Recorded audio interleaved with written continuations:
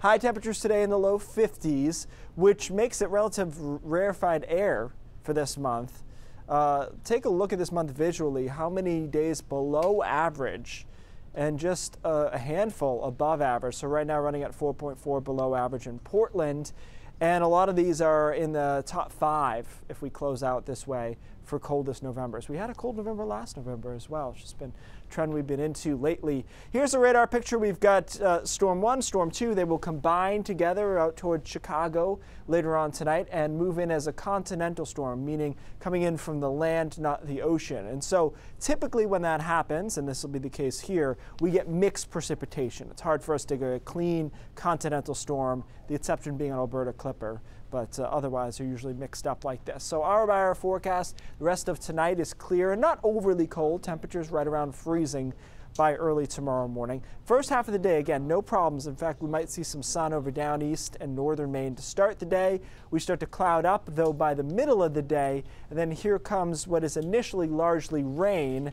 Whoa, I skipped ahead. Initially largely rain here on Wednesday afternoon into Wednesday night. Some of us wait until right after sunset to get into it. Sleet in the mountains changing to snow. Notice this snow line, though, starts moving slowly towards the coastline overnight into Thursday. And now Thursday morning, it's snowing over down east. It's snowing a little bit over the mid-coast and ends as some flakes over southern coastal Maine before we get it out of here Thursday later in the day. So the first half of Thanksgiving will feature some snow. We talked yesterday about the European model versus the GFS, whether or not there'd be any snow over down east Maine. We leaned towards the Euro, and that ended up, it seems to be correct because the GFS has now jumped on board with it. So 1 to 3 inches, including the coastline here, 3 to 6.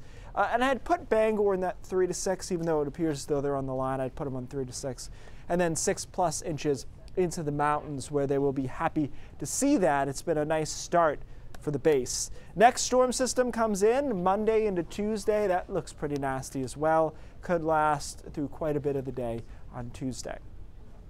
So there you have it.